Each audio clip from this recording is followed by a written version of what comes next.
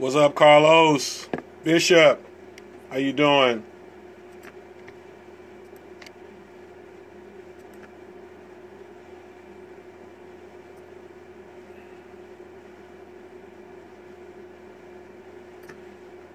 Just trying to see if anybody wants to get in on this conversation we about to have here.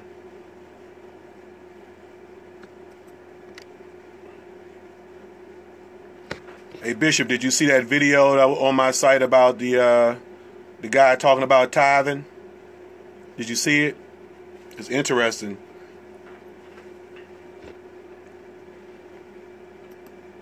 Man, I'm doing good. I can't complain. Sitting in my lab now, getting ready to start pulling up some more material to work on here for today. Hey man, we all need them.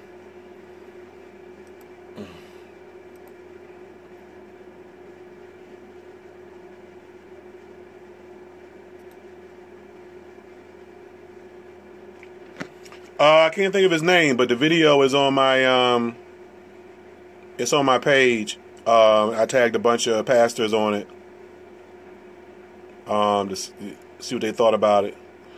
Probably nothing you haven't heard before. I think it was just the manner in which he presented it that was interesting.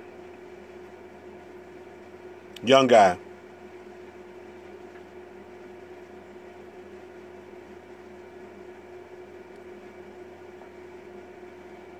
Yeah.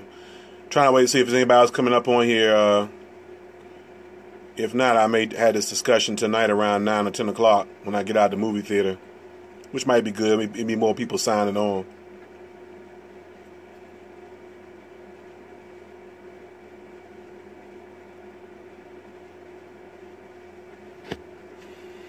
All right, it's 4 people on here.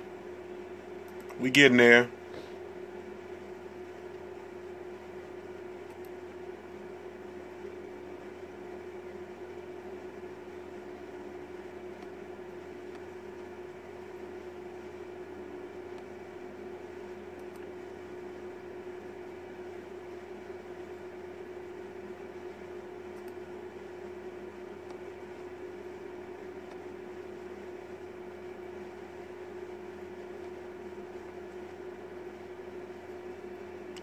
All right, well, I'll get started. How you doing, Pam? It's good to see you. It's good to hear from you. Good to see you. I see your picture, but it's good to hear from you. I'll just give a few tips on some things I've been thinking about, or some things that have been working for me. I think the first thing is that starting about 3, maybe 4 years ago, I realized after being mentored by a couple of people who own their record labels and who have people who own their record labels and who have been successful in getting product in the stores and things like that. One of the things they advised me to do is to make sure I have reserve. And you need reserve finances, you need reserve product, you need reserve everything. So I try to make it a point, not always successful in doing so, but try to make it a point to have about $10,000 in reserve before I start a new product. So that means the $10,000 is not really supposed to be spent. It's supposed to be reserved. So that means I need more than $10,000 to start up a new venture, or whatever over that $10,000 is what I use to pay for records, CDs, manufacturing, and then that reserve is used just in case I run into a financial problem, or in a case situation that I'm in now where, Walmart or Target will come back and say, hey, we want more product, and I haven't collected from the product that I already have out, because it takes about 60 to 120 days to really see a return from any product in the store. So I use some of that reserve in that instance to pay for extra product or to travel or something of that nature. So it's always good to have reserve. I think that's something that we really don't talk about. We really don't concentrate on. We spend all the money we need to spend to get our product done. Make sure the CD is as great as it needs to be. We make sure that our outfits are together. We pay for release concerts, release events, all kind of stuff. But we don't have reserve. We're not planning for the future. We're not planning for God's favor to move in our lives. We're not planning for any of that because, God can move and create a huge situation for you, and you can be, really selling records and doing great things, and then you don't have the money to keep it going. So you gotta have that reserve going on. Another thing is that I know people are doing right now is build your own team. Once you pay people across the country to do work for you, it's if you're an independent music label owner, it's incumbent upon you to learn what those people are doing that you're paying, so that you can build your own team. Build your own radio promoter. Have your own marketer. Have your own brander. Teach people that are close to you, that love you, that support your ministry, what it is that you do, what it is that you're trying to do, so that they can become those people that you're paying $1,000 or $1,500 a month, or $2,000, some up further than that. You're paying those people that kind of money every month. You can't continue to pay those people that kind of money, even with reserve. So you need to teach people that are around you, people who that want to learn the music business, maybe college students, people who are taking marketing in college, people who are taking music business in college. Pay some of them. You can pay them reduced rates, severely reduced rates. They just trying to eat. Pay some of them to help you with to make you their test dummy, so that they can help you with your product. And you'd be surprised how far you go, especially when it comes to stuff like social media. If you don't want to be on social media all the time, if you don't want to spend your life on Facebook, Instagram, Snapchat, Twitter, then hire somebody to do it. And, people would do it for $100 a month. That's like cheap considering the time that you spend on social media. So build your team. Your team should consist of, if not you, somebody that handles your engagements. Now be mindful, you got to have engagements for somebody to handle them. So, if you're just going to hire a manager and you ain't got nothing for them to manage, then you make people like me laugh, because I call you and then you tell me, well, call my manager. And I know for a fact you ain't got nothing going on. So, some of y'all just fooling yourselves with a manager. In order to get a manager, you have to have something to manage, and it needs to be beyond what you are personally capable of doing as an indie artist or indie label owner. So, where was I? I got off on a tangent there. You need to, as far as building your team, you need to have a manager if needed.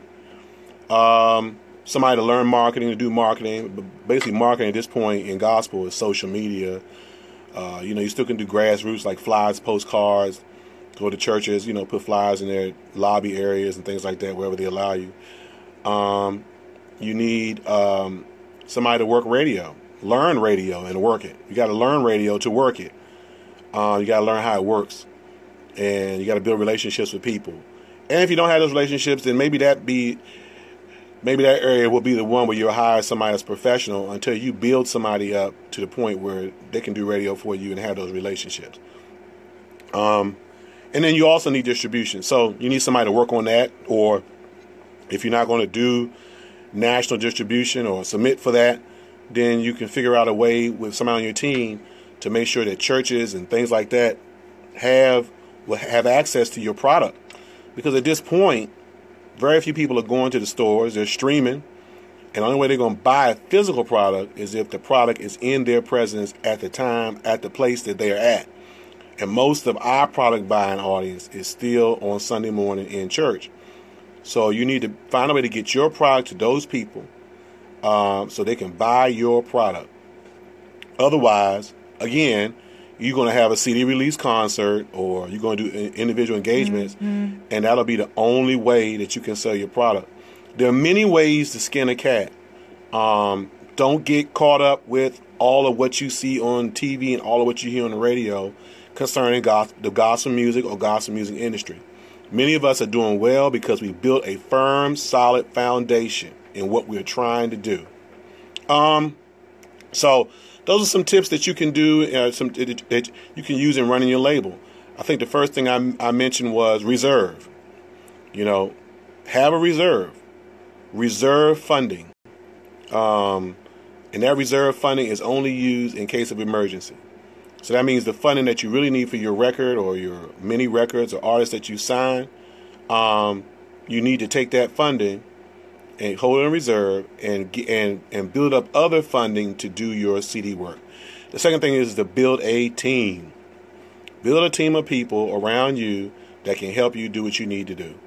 I mean, even on social media, you know, if you can get 5 or 10 people to post everything that you put up, or to agree to connect with other people that will post everything that you put up, or if you direct a church choir or whatever, and you get your church choir on social media or email, and they post everything that you put up, then you're making some serious headway.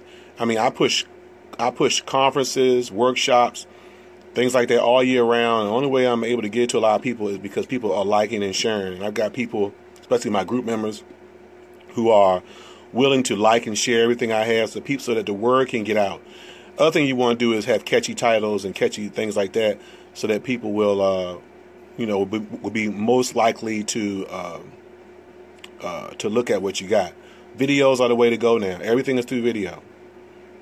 Video and texting. I mean, you can have a long paragraph about your life and everything and all that. Nobody's reading it. Very few people. Only people who are reading are people who really, really, really love you, unless it's a super hard story. Other than that, whatever you need to say to your audience or the people you're trying to reach, video, text, or in person. Video, text, in person. Video, text, in person. Those 3 things are working right now in this industry. And when you do a video, make sure you got something to say. Don't post your meal. Don't post, because people won't take you seriously. They won't take your business seriously. They won't take what you're trying to do seriously if you're posting folly all the time on Facebook. Doesn't that make sense? If you tell jokes every day and then all of a sudden you want to be deep and serious, I'm probably not going to read your deep and serious stuff because I'm used to you telling jokes. And that's what I want to hear when I'm on your page, a joke, because that's what you've been doing for the last 30 to 40 days. You see what I'm saying? So you can switch around. Another thing, too, is when you're dealing with social media, take all the friends off your page that don't respond to anything you post. Put some people on your page that actually will talk and respond to you and will conversate with you, because those are the people that will share your posts. All these other bishops and reverends and people and notable people that you friended on Facebook because you thought it would make your page a little bit more credible, or you thought they might be looking at something that you posted, they're not looking. Especially when you see something, you got 550 friends in common with a certain person. They're not watching your page. You got to learn social media algorithms to even learn how to reach those people. So I take all those. I do a clean slate every other month of people that I either don't know, haven't heard from in a long time, or I know they're not reading my posts. And they can tell me all the time, oh, I read your post, not respond. If you don't respond, then I ain't got no use for you, because I'm trying to run a business. I need your help. You're not on my page just to be on my page. You're on my page because I got a mission to accomplish. You see what I'm saying? So, build your team, have a reserve. The last thing I want to talk about is overhead. Okay, you're only going to sell 1,000. If you're only going to order 1,000 CDs, and then your budget shouldn't be over $10,000, because your budget for your whole project, start to finish, shouldn't be over $10,000. If you're only going to sell 1,000 CDs, that's your potential, which means you may not sell 1,000 CDs. You may just sell 800. Then you shouldn't spend over what you're going to sell. Then you won't have to worry about losing no money, and you won't have no horror story like so many people do of all these products in the basement and nowhere to sell them, nobody to buy them. So go a cheap, less economical way that will still give you quality product, and don't spend a lot of overhead. So when you start your product, if you say, hey, I got a small audience or whatever, but my audience is loyal and faithful, then you order enough product for that small audience, And then that small audience will take care of you until you build a bigger audience, and then you can keep doing records. And you don't have to worry about being in the hole. This majority of independent artists are in the hole financially. And that's because of overhead. Overhead and reserve. You had this brilliant idea that you're going to sell 5,000 records. Do you know how hard it is to sell 5,000 records? Do you know how hard it is to sell 100 records at a venue? It is extremely hard. People got to love you to buy 100 CDs. And if you sold them before, I guarantee you're not selling them everywhere you go unless you're just that good. And some people are. But the majority of us, we hit and miss. We go places, we sell 30, 40 here if we sell that much. Some places we sell big amounts of CDs. But the majority of us don't sell that kind of CD. We don't sell that many CDs. So you don't need to have this big old overhead. Even if you belong to a mega church and the mega church loves you, all them folks are not going to buy your CD. They just not going to do it. Pastor can hold your CD up in the air, but there will be a strong contingency that will. And you need to plan for that contingency. And if you run out, then you can tell everybody, I sold so many products. You can have 50 pieces. But it's just the perception that gets people going. You can say, I sold all this product. I got sold out. Then everybody will come running, wanting to know how they can get your product, because the perception is that you sold out. Doesn't matter how many you sold. It's the fact that you sold out. Because everybody wants to get on a moving train. Now, if they say, man, he had all that product, it went but 10 people in the line, all these boxes laid out there, then everybody will. Then the assumption is, especially among African Americans, boy, we some train riders. Okay, so the assumption would be then that hey man, he didn't do that well. He must not, tag. But if you had 30 pieces and you sold out and people in the line still forming, then the perception is that you sold out. And now everybody got to run and wonder what's going on.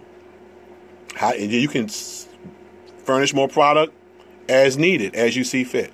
So those are just some tips I wanted to give you. I'm going to go back to the beginning. You got to have reserve, and have a reserve waiting to the side in case of emergency. Build a team, and watch your overhead. Reserve. I'm giving y'all stuff we give at the conference. This is why I'm trying to encourage all of y'all to come to the Indie Gospel Alliance Conference. You need to come. Just a tip of the iceberg. You need to come to the conference. It's the best. It's the only conference that will teach you the business and give you tips on how to survive as an independent artist. Did you know that if you are an independent artist, you are automatically a label owner? People say, well, I'm just an independent artist. I don't run no business. Well, you can't be independent if you don't run anything, if you don't know how to run anything. You're going to be independent and broke. You got to learn how to run your business. www.indieGospelAlliance.com. Sign up for the Indie Conference. Make the investment. It's cheaper than any track you're going to get done in the studio. Real. Some of y'all spend more on a track than you're willing to spend on your own knowledge. This is the last tip I'm going to give you, too. I learned this a long time ago. I'm a big proponent of using local people to do your music. Some of y'all are running across the country trying to do tracks with people all across the world because the assumption is that it's going to be better, or it's going to be different, or somehow more glamorous than the people that live in your own area that will charge you less to do the same work. Some of y'all just need to get over yourselves. You want to hire all these grand people and think that when their name goes in the CD, that the same DJ that wouldn't play your music before is going to all of a sudden pick it up and play it. The DJ might have the same response. Because what ends up happening is that when you understand radio and you understand rotation and how many albums they can put in every month and the different things that they may need, in the summer people want fast music. In the fall they tend to want more slower music. So, it is, everything is about relationships. If a DJ didn't like you before, he or she ain't gonna like you now. I've had that story happen over and over again. I don't care what you put out. I don't care what you and who you put it out with. So use the people in your city. Use local people to help you. Make sure they're good. Make sure that they know what they're doing. And get your mission accomplished. Because now you're reducing your overhead. If you're going to spend $30,000, $40,000 on some famous producer, you're not going to make that back. Unless you have a #1 hit, not just on the Billboard, because the Billboard is just a certain amount of stations. You need a #1 song across the board. Across the board is bigger than Billboard. Because Billboard doesn't count B-market stations, doesn't count college stations, and doesn't count still a whole bunch of mom and pop stations that are still in existence. They're going away, but there's still a lot of them still in existence. So just because you're #1 on Radio 1 does not mean you're #1 across the country. You're not #1 until the church people pick you up and start singing your song on Sunday morning. Because the checks will roll in every year when the church people pick up your stuff. And if they ain't picking it up, that means you got to rely on another audience to keep the checks rolling in. Only few have survived that way. One being, what's my man, Lecrae, a couple of others like that. Other than that, churches make hits. Radio introduces it, but churches make hits. Case in point, how many songs that were #1 from 1 through 10 on the Billboard last year, how many songs on the Billboard last year from 1 through 10 are you still singing in church this year? Answer that question. How many songs on the Billboard 1 through 10 or 1 through 20 from last year are you singing in church right now? That means the song has gone away. It has gone away. Churches make hits. Not radio introduces the hit. Churches make it. They sustain it. They keep the checks rolling in. Just know that, y'all. You may not agree with it. I'm telling you stuff that's time tested. They say it's kid tested, mother proof. It's just time tested. I can tell you over and over again stuff that you hear and see on radio and TV that's just a myth. For instance, if I had to stand in the Sunday's Best line to get what I needed to get, I would just be fooling myself. First of all, I wouldn't win because I'm just not as good as some of these people on Sunday's Best. But you answer this. How many Sunday's Best winners are selling records? Not many. That means you stand in that line all that time to get popular, and then when your popularity runs away, you still ain't selling no records. Until you learn the business, until you dig deep and learn how to do this, you're not going to have sustaining success. You can have success, but it won't be sustained unless you sign a huge record deal, which is 1 in a million at this point, and they make you popular and they sustain you. But then they make you popular, sustain you, then you don't make any money unless you go around and perform 100, 200 dates a year. You're going to be broke. I can't tell you how many artists have hits that are broke because the checks don't come to their house. They go to the record label's doorstep and it trickles down to you. And by the time it trickles down to you, it's slim to none. I'll give you a prime example. I represent the guy who wrote the song, I Love You, Lord, Today. I love you, I love you, I love you, Lord, today. And he's made diddly squat in terms of that song. That's one of the most popular songs in the world, translated in many different languages. But when you sign away your rights, you make no money. So all y'all want to be popular, you can be popular all you want. Kirk Franklin told us in a room 20 years ago at the GMWA, who would you rather know you, 1 million people or the bank? I repeat that statement a million times a year to myself. Because while there is some seed in all of us that wants to be known and wants to be popular, ultimately, I want to be able to go to the mailbox and get a check when my popularity runs out. You'd be amazed at how many gospel artists that we know and respect and love wish their phone would ring. Phone ain't ringing. I know you think they got money, but it's not what you think it is. Maybe that's the last tip. You need to always have different income streams.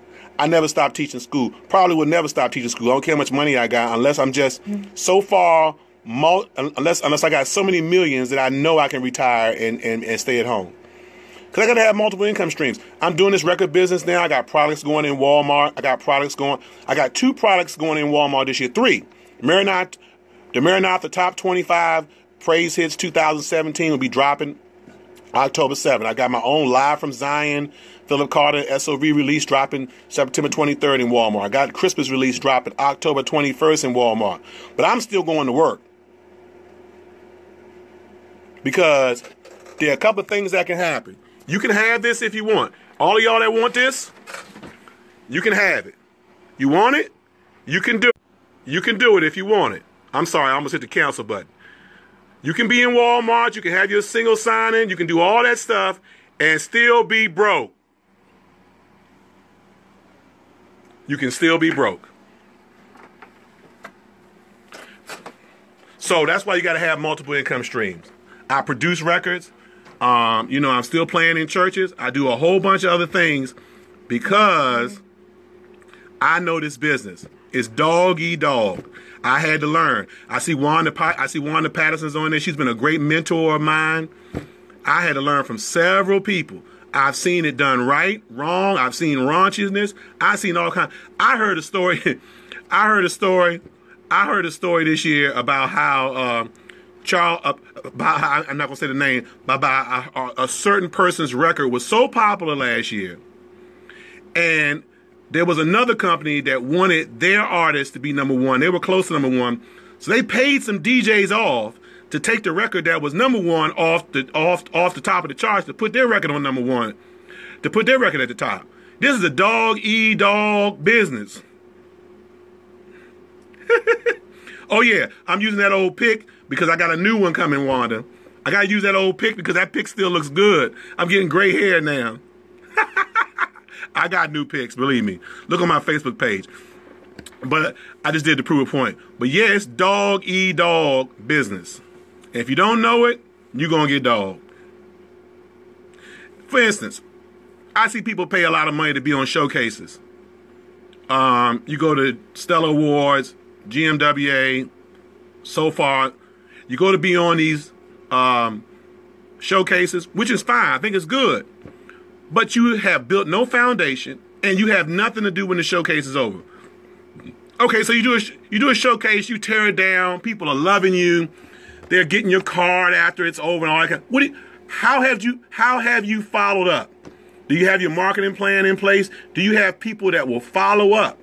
Do you have the money to get to these places that where the people are asking you to come? You have no follow-up. So now you spent your $500, $1,000. Some people charge $1,200. You spent all this money and you have no follow-up, just for one grand old moment in the sun. Don't worry, I used to do it too.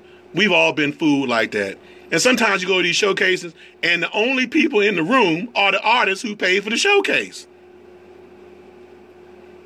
Now I know that hurts somebody because I know that's true. If you've ever done a showcase, you've at least done one or two where the only people in the room were the artists who were on the showcase. So y'all paid all that money to go sing to each other. You can do that at home.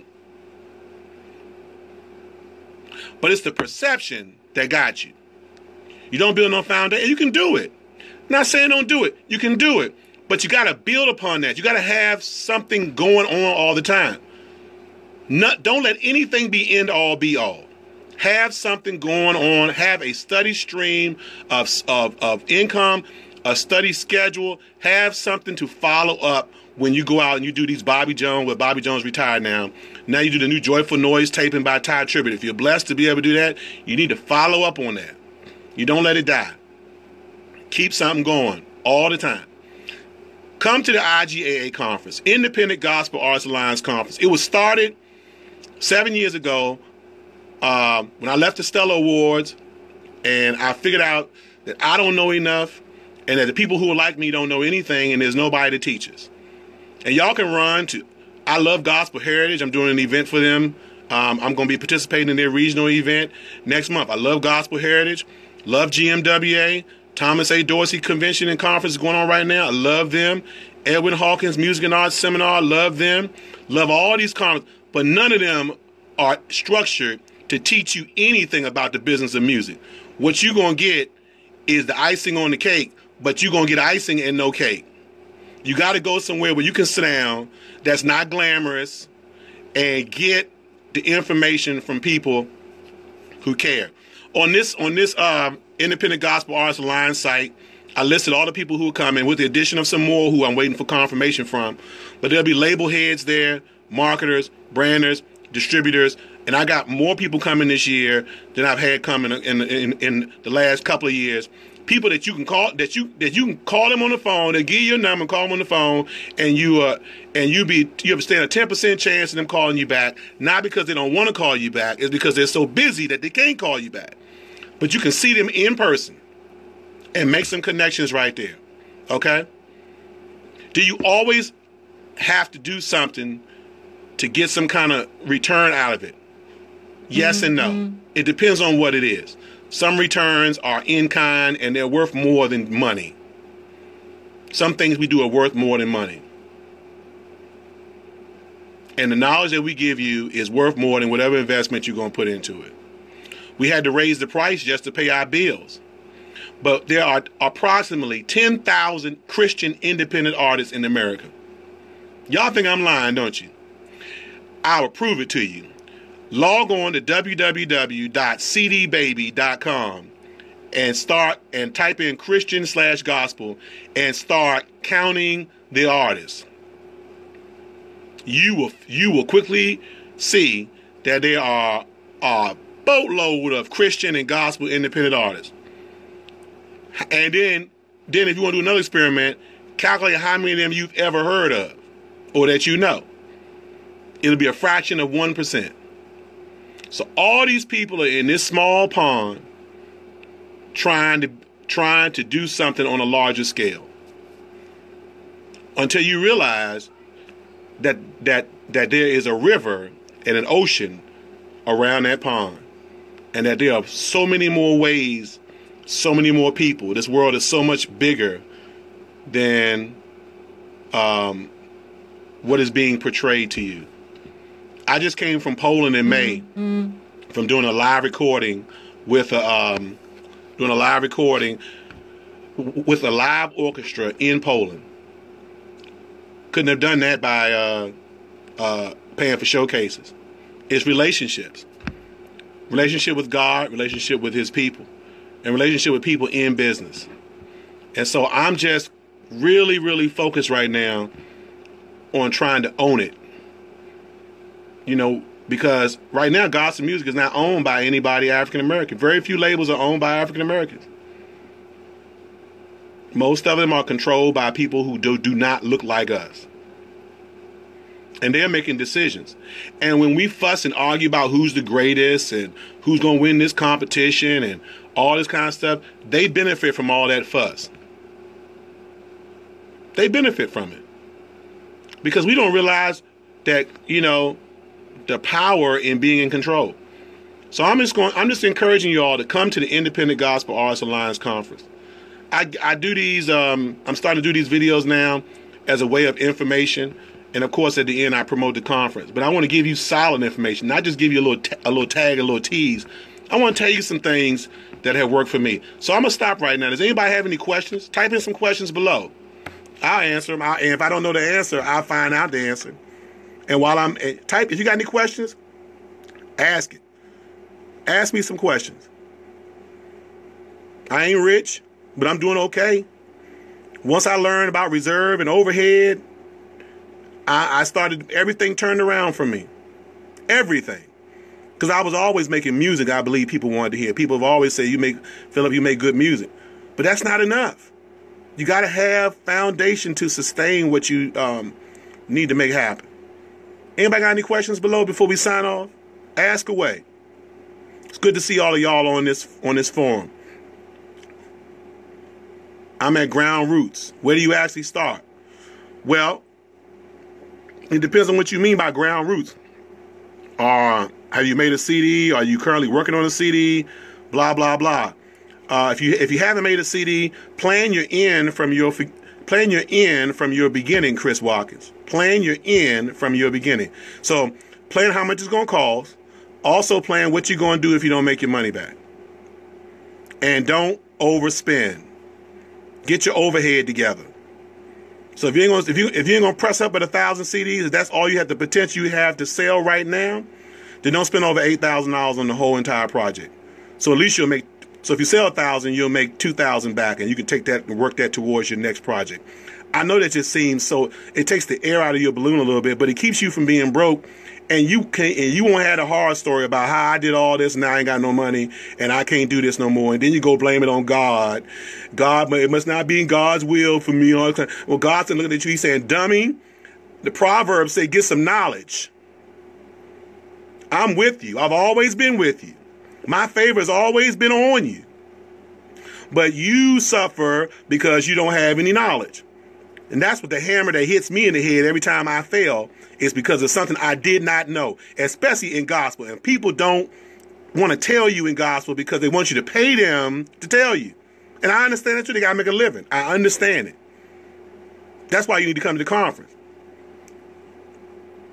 There's some other questions. When and where will the conference be? It's in Chesapeake, Virginia at a church called The Mount, pastored by Bishop Kim Brown. Minister music is none other than Stellar Award-winning gospel artist, Minister Earl Bynum, who is my friend. And he's been walking with me with this conference since the beginning. www.indiegospelalliance.com. Especially those of y'all in that Tidewater, Virginia area. You need to be there. We've been there 7 years and some of y'all ain't been there yet. You need to come. Y'all must like singing in front of the same people all the time. Do something different. Learn something different. Try something new. You achieve the same results if you keep doing the same thing over and over again. I am working on a CD of inspirational music, not gospel. How will your conference help me? The business of music is the business of music, Mr. Isaac Williams. So if somebody was doing R&B, they could come into my conference and learn everything they need to learn. You need to learn the business. Now, I can tell you this. A lot of gospel stations, if it's inspirational and urban, then there are a lot of gospel stations that are going that route. And so your music might be timely. But if it's just inspirational music, it's not urban or it's not really gospel or whatever, then I would encourage you to seek other avenues. Weddings, seek out that crowd of people who like that kind of stuff. And then find out where they go and hang out. It may be club, it may be somewhere different. Find out where they are, and then that's where you tailor your marketing campaign towards. That's free. But that's what but Isaac, I know people who are doing it, especially inspirational jazz musicians who are like Kirk Whalum and other people like that. They operate in both arenas, not just the Christian market, but also in the secular arena, because good music is good music. Mm-hmm. It's just good, and people enjoy it. And so the same people who probably like old school R&B and love songs, they probably like inspirational music too. They're probably some of the same folks. So I hope that helps you. Stems. What about stems, Thaddeus? What about them? Should we use them? Sure, you use them. Sure. Thank you, Miss Belcher. When and where is the conference? Well, I told you that already. It's in Chesapeake, Virginia at the Mount Church. You can fly into Norfolk or you can drive into Chesapeake. Mount Church is a mega church. It's a wonderful place to be. It's a wonderful place to have a conference. www.indiegospelalliance.com. Hey, Donald, how you doing? Any more questions? Come on, y'all, ask away. Yes, but their living shouldn't put me in the poorhouse. Who's their living shouldn't put you in the poorhouse? You talking about the people that you hire? You're only in the poorhouse because you didn't plan to pay nobody. You can't pay somebody $200 a month, expect them to live and to help you with your album. If that's what you're asking, Miss Pam. If not, then please help me to make it clear to me so I'll know how to answer your question. I'm looking forward to coming home and joining this great event. But Pam, you've always been a grand supporter, so we really appreciate you. I met Earl at Virginia Gag. Earl Baum's a great guy, well-connected, can really help you. He's a well-connected guy. He's in charge. He's the National Minister of Music for the Gospel Heritage Foundation that started by Teresa Harrison. And he does so much for gospel music. Sometimes after a while, after you stop being bitter and you really learn this thing, you start to really become a supporter of gospel music. Not just your ministry. You start to become a supporter of gospel music and a unifier. But you got to get over your own personal your own personal bitterness. And sometimes you need to get over your own personal self. Because you think this whole thing is in and about you and what the Lord wants to do through you. The Lord is working through a whole bunch of people. You just a pea in the pod, like me. Once you realize that, then you'll walk humbly. And you will appreciate every opportunity you have. Yes, Donald Sims is in October, the 20th through the 22nd. We changed it to the fall this year to kind of get out the way of the GMWA, the Dorsey, and some of these other conferences. And I'll stay on here for 5 or 10 more minutes. Ask your questions. Chris Walken says, I'm leery about having everyone hand in my ministry. Can the conference help me do it myself? Sure, you can do it yourself, but you need to have the time to do it. People who do their own radio, right? If you ain't got 2 hours a day to do it, then you don't need to be doing it. Because you got to find out what people's availability times are. I'm talking about the program directors, the musical directors. You got to find out when they're taking actual music calls. You got to find out which day they're doing it. And then you got to have the time to do it. And you got to catch them because a lot of times they don't answer the phone. So that means you got to be persistent and consistent in catching somebody. So yeah, you can do everything yourself. But the whole purpose of the conference is, yes, learning how everybody else does their job so that when you hire people to do a job, if you decide to hire people, then you'll know what job it is. Then you'll know how they're supposed to do their job. And then you can better monitor what goes on with your ministry or your career. So, for instance, I have a radio person working for me now.